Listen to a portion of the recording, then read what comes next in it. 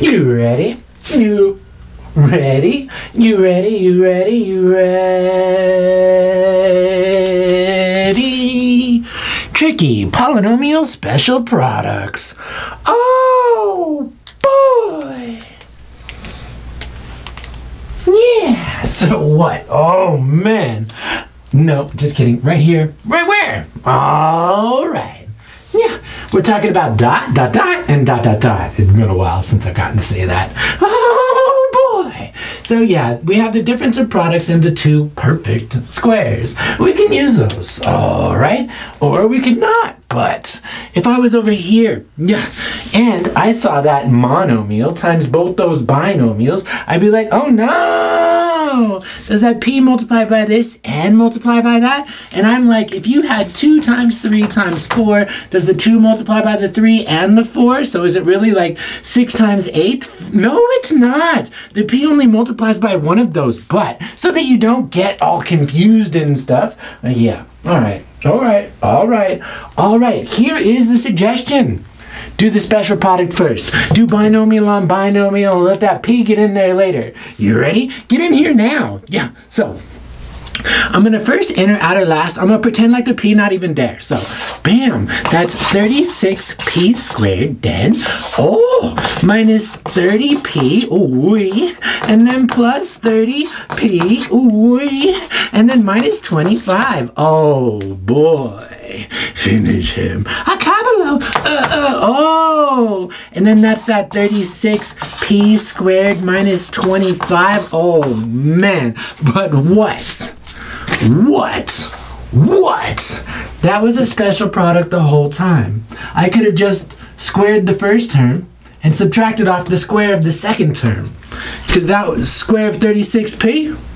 The square of 6p is an extra crispy 36p squared, because I just squared the term. And then I subtract off the 5 squared, which is 25. And then that would be how I would be using the special products. Oh boy. So I don't really want to be pulling no p's. So this p right here, it's just going to come down right there. So when you see something like this and you had a binomial times a binomial times a monomial, do the binomials first, because you might think that it multiplies by both of those, but it doesn't. It multiplies by their product. So it's like 2 times 12 is 24. So now I'm going to distribute in that p. And it makes that sound so that you don't forget to take it to both terms in that binomial. Oh my. So I had 2 p's, and then another p came along. So it was like p times p squared. Oh, so that would have been p. Whoa. Or p to the third. Yeah, get down here. Boom. Because I still need to take that p to that 25, and that's a minus 25p. Ooh-wee. Ooh. Yeah. Uh-huh. Okay. Yeah. What's up with this one? Again, we can use those special products. Don't make me go all the way over here. Yeah. It's either dot or dot dot. No, dot dot or dot dot dot. That one, dot dot. What is that? That's from a long time ago. Here we go. Woo.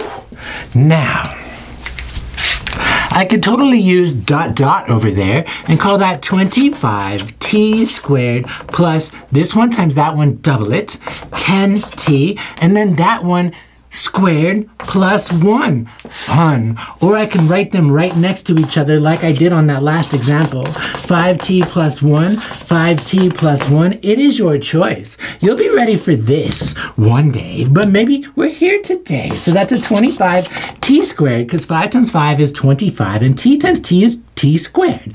Then I take that 5 times, that 5t plus that, times that 1. Come on. Yeah. All right. Fine. And then that one plus 5t, and then that one, all right, plus 1. Fun. Clean it up. Gather, collect, and combine. Gather, collect, and combine. That's 25t squared plus 10t plus 1. Fun. Woo-hoo-hoo. And that's what our quicker product would have gotten us to our special product. All right, so then what? The point of this is when you have that monomial outside of that binomial, just deal with it later. Go gadget 2 or T, maybe I'll combine them. Yeah, that's now a mixed number. It is both a 2 and a T. Oh, 2T. All right, now this goes here and here and here. Let's go.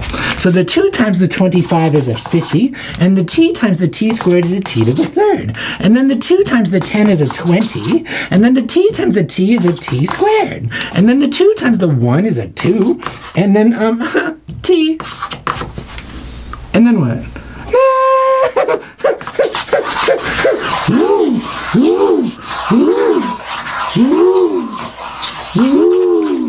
I don't know what happened there. This one's almost dead. I'm just trying to get my money's worth.